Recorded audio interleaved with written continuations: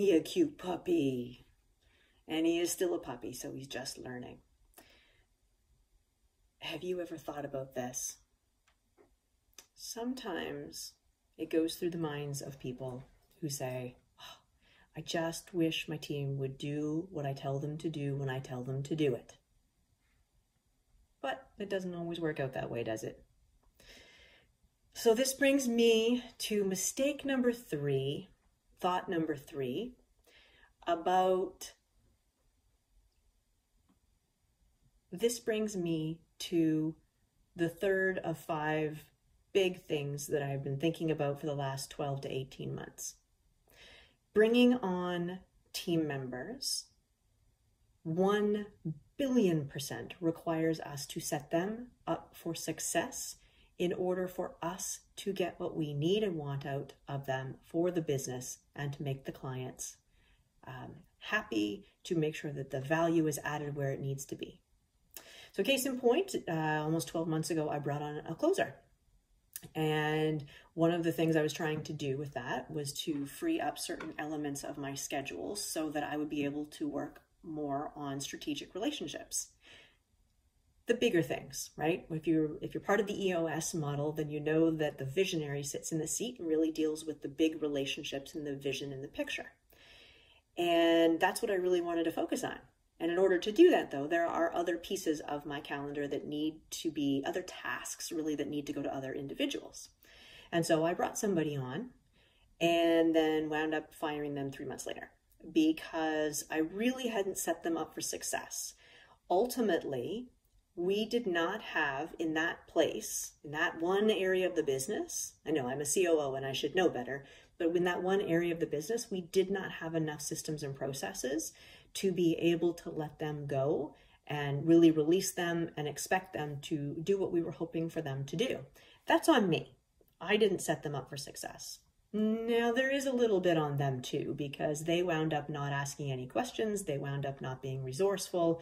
They wound up making sure that they were really punching a clock, if that, for part of the time, and going and doing other things with the rest of their time, but not thinking it through in terms of, well, how do I really own this role? So there were 2 pieces, and that all comes down to vision and core values, rules of engagement. How do we make sure that everybody has the same level set expectations? And this is also why you have quarterly meetings with them. This is also why you have check-ins with the team, because no matter what, we are human first, and things change for both the business, the owner, the founder, the CEO, the team, and the person.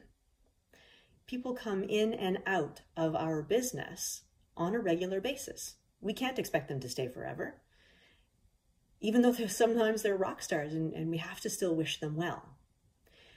And I say that because I have another experience with a past client where people had left the team and they were devastated. Well, how could they do this to me? How could they do this to the business? Things change. Things change for one or more of the parties or stakeholders.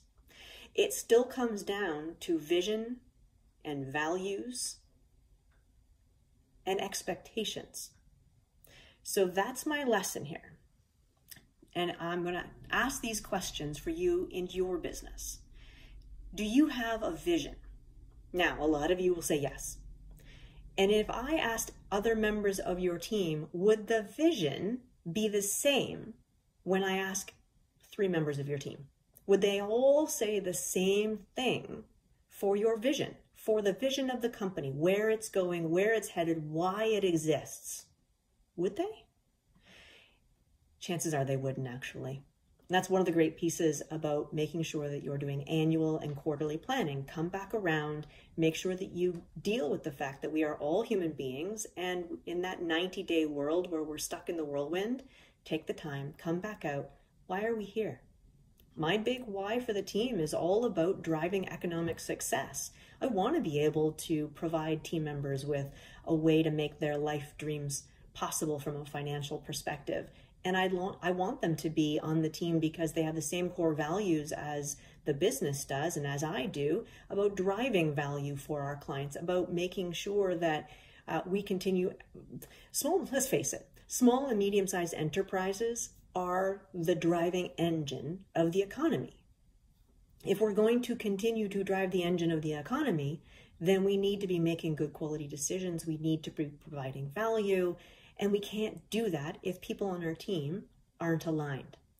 We also can't expect them to read minds, though, and we have to be able to communicate this often, frequently, probably 2 to 3 times as much as you're communicating it with your team right now.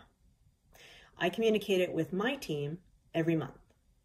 Every month we have a call, it's an update call, and we paint the vision at that point. Where are we going? Where are we heading? Why are we doing this? And here's what's going on. Core values, rules of engagement. This is the other place where you really need to be doing constant check-ins. Is the team actually meeting the core values and expectations? But are you also communicating that as a leader of the team, what it is that's expected of them?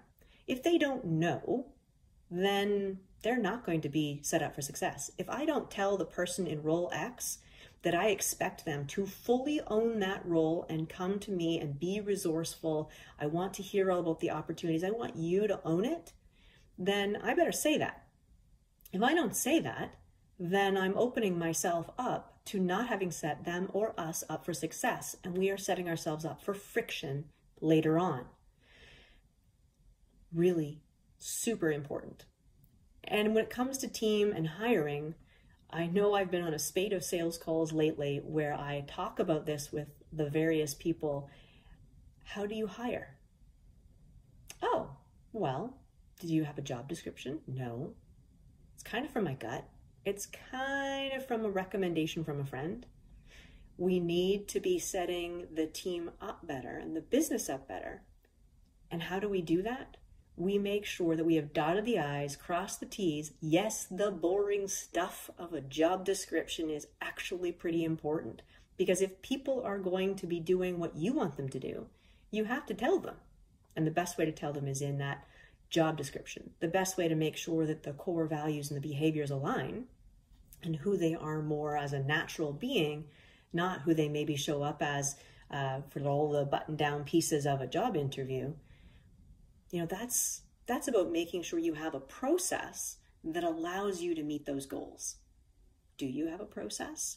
Do you look at your team journey the same way that you look at your client journey? It's incredibly important. I saw this great video. I was at a conference, and this individual had, it was Leila Harmouzi. And she had a video up of 2 small, medium enterprises and corporate large multinational enterprises. And there were a bunch of arrows. And in the small, medium ones, the arrows were all mismatched. And in the corporate one, the arrows all went the same direction. So just imagine, you've still got the right number of people on your team. And if you aligned everything and everyone was working in the same direction, it's not that you need a bigger team. It's that there's an awful lot less structure involved and check-ins involved in the smaller teams. And so we get these pieces where we're trying to go really fast, but we can't go that fast because we literally do not have people all rowing in the same direction. So lesson number 3, making sure that you are setting your team up for success in 2023. Lesson number 3 for me was certainly about that check-in that I learned at the beginning of the year. Stay tuned. Lesson number 4 coming up.